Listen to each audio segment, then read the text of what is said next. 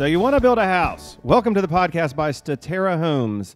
I'm Scott Daly. And I'm Jackie Kowaleski. And we're so glad to be joining you on this episode. Jackie, what are we talking about this episode? We are talking about Statera. What about Statera? Well, you were going to do the most of the talking, right? Maybe. Okay. Well, we're talking about Statera and how the company came about. We're going to talk about sort of like our company values, the way we see things, and the way we work. Right.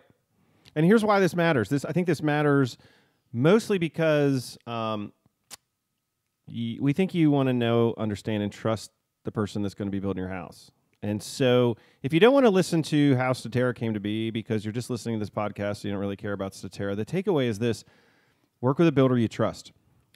If you think you might be looking in Delaware and you might be looking at Statera, then this is kind of a little about us so that you can understand and get to know what the company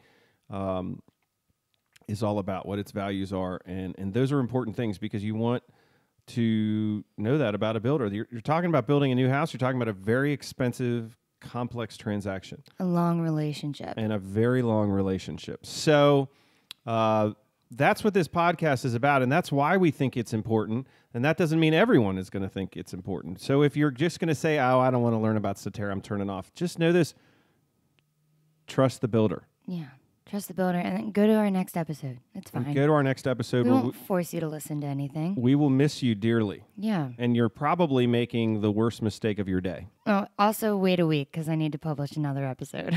Right.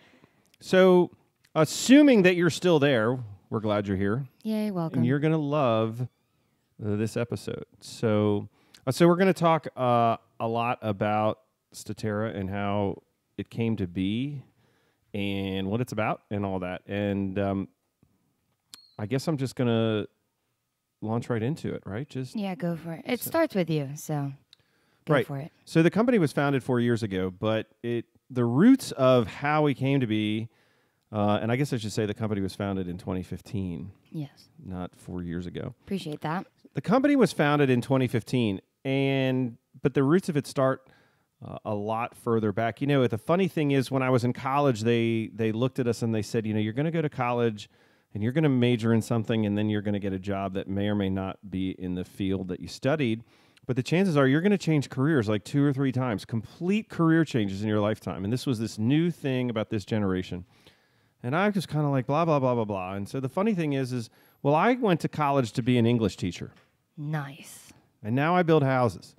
And there was a few stops in between, but the bottom line is I was going to be, and I was, for the first 5 years of my professional career, I was a high school English teacher, public school in Delaware and in Pennsylvania, 2 schools, and had a great time. But what I learned as an English major, as an English teacher, is teaching the value of a story, of narrative, of individuals. I think literature is a very people-centered thing because it's centered around stories, and stories are typically centered around characters, and those characters are typically people. And so it really drove home this idea of story. And I think it relates to the idea of home building because, you know, everybody's life, that's your story. Your life is your story, and your house is the setting for the story of your life. Okay. And so in a lot of ways, I think that if our life is a story, which I think that it is, then it's really neat to be in the home building business. It's a huge transition from being an English teacher. But the exciting thing is that we get to kind of have a little role in the lives of other people because we're going to build a setting. And that is kind of a sacred thing. That's a heavy obligation that we're kind of honored and humbled to be able to take is people are going to come to us and they're going to say, look, we want you to construct the setting for the story of my life. And that's not what they're saying literally, but it is what they're saying figuratively because we're going to get to know a little about you as people. We're going to get to know a little about your background, your history. Truth be told, we're going to get to know a little about your financial life. And then we're going to construct the setting for your story. And that's a high calling in my world. It's really exciting. And it does fit in with the idea of story. So I love hearing people's stories. understanding life, and then being able to do something for them that enhances their life. And this is a great place to do that. Okay, so you said you got into home building, but then what made you start your own home building company? Right. So I did get into home building, and what I found in the business is absolutely fascinating. I looked around and I saw there was a disconnect between what builders build and what people want. And it absolutely blew my mind. If you're going to pay hundreds of thousands of dollars for a house, then you should be able to get exactly what you want. Mm-hmm. And so that was huge. Another big thing is that a new home is very expensive. And we live in this world where people are able to customize even inexpensive, very temporary things, like a cup of coffee. Right. And they can't customize a house. Right. And so I watched early in my career the industry moving people away from having more choices to having fewer choices. So the product was getting more expensive, and it was getting less and less flexible in how it could be built around the lives of people. So that was just kind of a shocking thing to me about the industry in general. The third point was it was amazing to me how little people understood about the product. You know, you don't really think about a house. Most people in their lives don't build a lot of houses, but everybody lives in one, you know, in some form or fashion. So it's very interesting to me how little people understand about the process. Well, that's all. So before I started working here, I thought of houses the same way I think of cars still.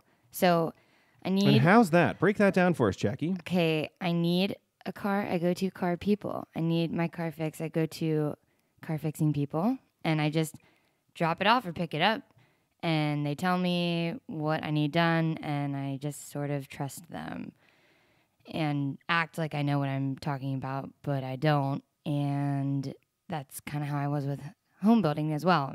I couldn't tell you anything about the ins and outs of home building, construction process, nothing. Right, and I think a lot of that, sadly, is intentional, and it kind of brings me to the fourth point, and that is the way that builders sell houses, it just doesn't make sense. And I think we're going to really dive into that in future podcasts, but in very short terms, you know, you have a product that you're selling that you never actually show to the customer. You show other things to the customer. You try to create emotions for the customer. They never actually get to see what they're buying until it's almost completed and they have to buy it. Right. And I just saw that was, it's a very interesting thing that doesn't make any sense. That how am I supposed to know what I'm getting, and how am I supposed to know if what I'm getting is any good? Do you think people don't want to know? I mean, do you think there are some people that just are saying, we just need a space and it just needs to work and whatever? Or do you think people have been sort of pushed into thinking, this is what I get, I have to sort of go with it? I think that there are some people that they just want a space, you know, and that's the whole used home market. Mm-hmm. You know, you don't have any say in the construction unless you want to change it after you buy it. You walk through and you go, yeah, this works. Yeah, it doesn't work. Right. Okay. So there are definitely those people out there. But for the other people that say, you know, I want to create a space that fits my life and I want to create it. And that process is either scary, intimidating, or with a lot of builders, it's just impossible, meaning you can't create a unique right, you're not space. creating it. Like, you're not saying, I want this room, this room, this room, this big, whatever. You're just saying, what do you have? And then you kind of try and figure out what would work best, which is like the used home way of going about it, but it's just a new home. That's exactly. So I'm buying somebody else's new house, which has warranties and maybe more up-to-date finishes, but I'm really still buying somebody else's house. We think for $500,000, you should be able to do some things to the house that are unique to you, and not go through a lot of heartburn. Story. So we'll just divert this. When I was a kid, I used to go to McDonald's. McDonald's was a treat. This was before everyone thought McDonald's was going to kill you, or we just didn't care. Now you can't go to McDonald's, or you just had too many kids, so you had to go to McDonald's. Right. You hate your kid if you'd send him to McDonald's. But we were excited. We had birthday parties at McDonald's. So this is the 80s, right? So you used to go there and you'd order your food, and there would literally be racks of prepared things. So let's say you wanted a Big Mac, because let's be honest, just about everyone in America, every once in a while, wants a Big Mac. Oh, yeah. I still want... I went to McDonald's this morning. I'm not kidding. See? And I don't go that often. You have betrayed your generation, Jackie.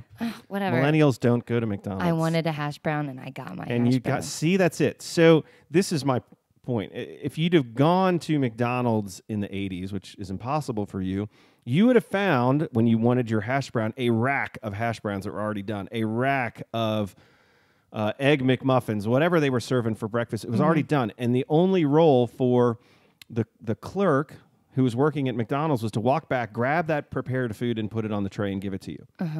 Now when you go to McDonald's, you can actually get cooked to order stuff. And if you don't want pickles on your cheeseburger, you can say, hey, I'd like a cheeseburger, no pickles. And they will actually make the cheeseburger right then and there, and it'll have what you want.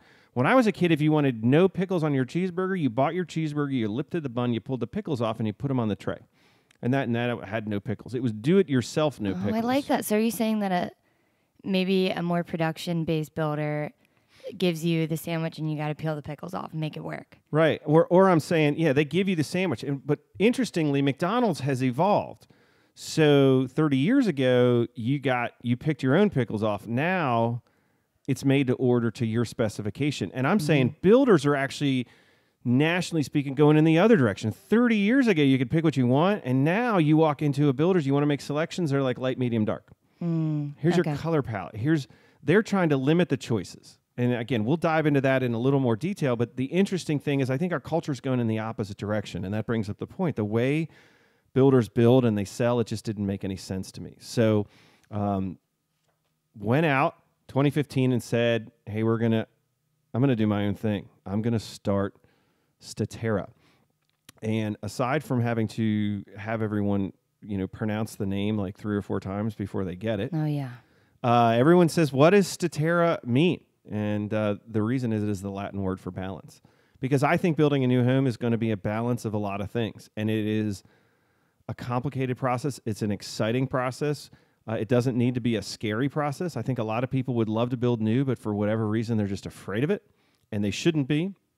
And I think the idea of Statera, which being balance, is that we're going to balance your life, we're going to balance your budget, we're going to balance your wants, your needs, and put it all together into a mix that is uniquely yours. So we have floor plans on our website that you can pick, and you can buy them as is, but those can be changed. You can bring us plans, and we'll build your plans.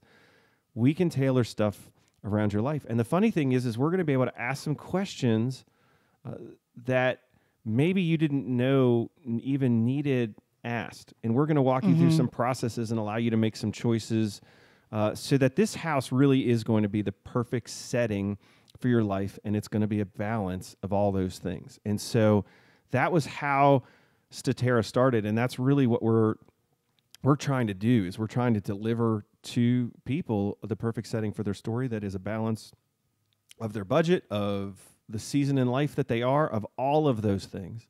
And it's really exciting. It's really exciting to sit down with people who are hesitant about the process and educate them about the process, because then they feel a lot more confident in some of the decisions they're making. It's fun to see people sit through and say, here's how I'm going to live, or here are the hobbies that I want to enjoy, or here are the special needs that my family has, and to be able to accommodate those things, and then to drive by and see these people around town, because this is a small town and those are our neighbors. So beyond that, it's exciting to be a part of a small company where, we're growing and we get to work alongside other small businesses. And one of the great things about being a locally based company is that the money, the economic activity, which is a better term for money, that is generated is going to be locally spent. And it's that we have a lot of decisions that we can make at this level on sourcing so that it can be done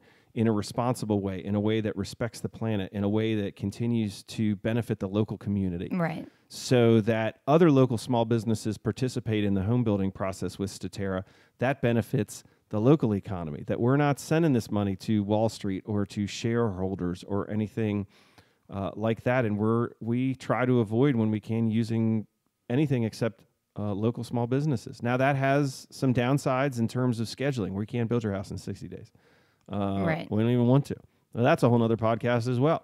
But we are going to work with local folks, which means, it's also a product that when you're standing in it and it fits your life, you can also feel good about the fact that a lot of people benefited from the fact that this house got built and the environment was respected as this house was getting built. And so there's a lot of different factors. And again, that's all goes back into the idea of balance. And that's who we are as a company. That's why we think we're different, is ultimately it's our core DNA, and everything evolves out of that core DNA. So that's an important thing. Yeah.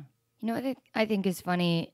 I know we shifted it away from you, but you started off as a teacher and you're still, in a way, pushing education. I don't know if you realize that, but you are. Well, okay. Look at you. Does that mean I get to grade you on your performance in this podcast? Nope. I was just trying to give you a pat on the back. Well, thank you. You're welcome. Thank you. I'll take the win, Jackie. Yeah. Do you have anything else you want to say about Statera? I think that's gives you enough of an overview to understand who we are and what we're about. And for us, it's a passion. It's something that evolves. And, again, you go back to those ideas that you should be able to get the house you want for what you're paying for a new home. You should really understand what you're buying. And that I think a lot of the ways builders are marketing their homes to customers doesn't make a lot of sense. So right, and that's another podcast. And that's a whole nother That might be more than one podcast. Yeah, you're right. You're correct. It is. Oh, see, Jackie knows, and Jackie sets us all straight. So, yeah. So listen, thanks for joining us. This is the So You Want to Build a House podcast. I'm Scott Daly. And I'm Jackie Kowaleski. Have a great day.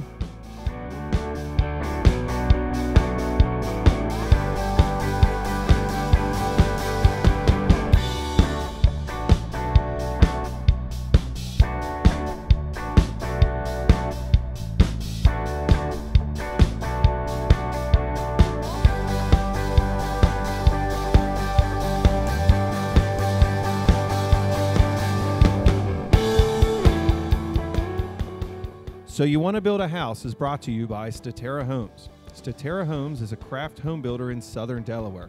This builder finds value in working with you to build a home that is the perfect fit for your lifestyle. Statera truly sets themselves apart from other builders in the area. To find out more, visit their website, www.staterahomes.com. That's STATERAHOMES.com. Or call their model home at area code 302-329-8881. That's 302-329-8881. Music from this podcast was by the band Defining Parallel from their recent single, Painted Lives. Thank you for listening to So You Want to Build a House. To stay updated on the most recent episodes, subscribe to this podcast on iTunes or Spotify or wherever you found it to begin with, or check out Statera Homes' website, which is, again, www.staterahomes.com. Thank you very much.